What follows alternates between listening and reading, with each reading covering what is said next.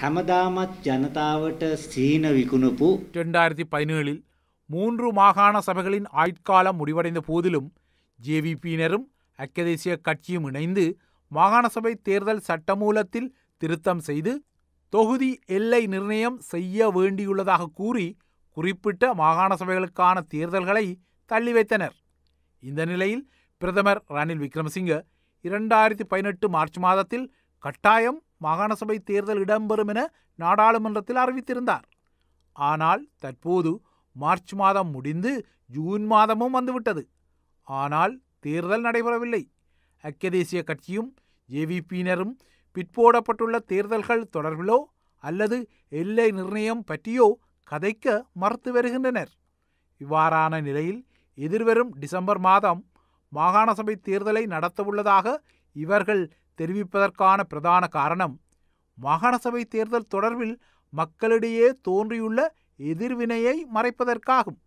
இதேபோலவே நடந்து முடிந்த உள்ளூராட்சி சபைகளுக்கான தேர்தலையும் தொடர்ச்சியாக 3 ஆண்டுகள் பிற்போட்டு வந்தனர்.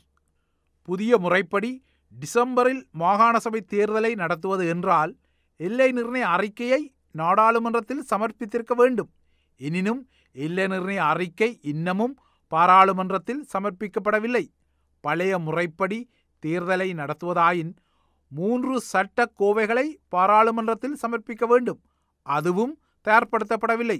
இதன் மூலம் தெரிவது அரசாங்கம் பழைய முறைப்படியோ புதிய முறைப்படியோ எந்த முறையில் என்றாலும் தேர்தலை நடத்த தயாரில்லை என்பதாகும்.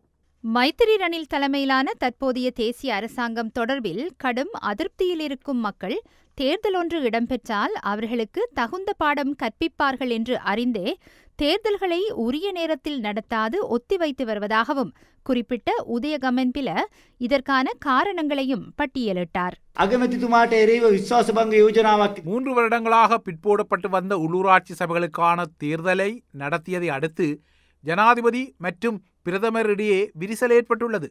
அதேவேளை பிரதமருக்கு எதிரான நம்பிக்கையில்லா பிரேரணை கொண்டு வரப்பட்டதை அடுத்து ரணிலுக்கு ஐக்கிய தேசிய கட்சியின் தலைமை பதவி பறிபோகும் நிலையும் ஏற்பட்டது.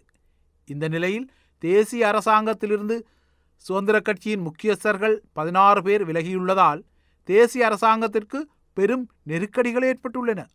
இவ்வாறான நிலையில் மாகாண சபை தேர்தலை நடத்தினால் இதனைவிட பரிதாபகரமான நிலை தேசிய அரசாங்கத்திற்கு ஏற்படும். இவ்வாறான நிலையில் தேர்தலை நடத்தாது இன்னமும் 16 மாதங்களுக்கு எந்தவித பிரச்சனையையும் இல்லாது ஜனாதிபதியும் பிரதமரும் பயணிக்க எத்தனிக்கின்றனர். மாகாண சபை தேர்தல் நடைபெற்றால் 9 மாகாணங்களில் 7 மாகாணங்களில் ஸ்ரீலங்கா பொதுஜன முன்னணி வெற்றி பெறும். அந்த வெற்றியானது ஜனாதிபதி தேர்தலின் போது பொதுஜன முன்னணிக்கு பெரும் பலமாகவும் அமையும்.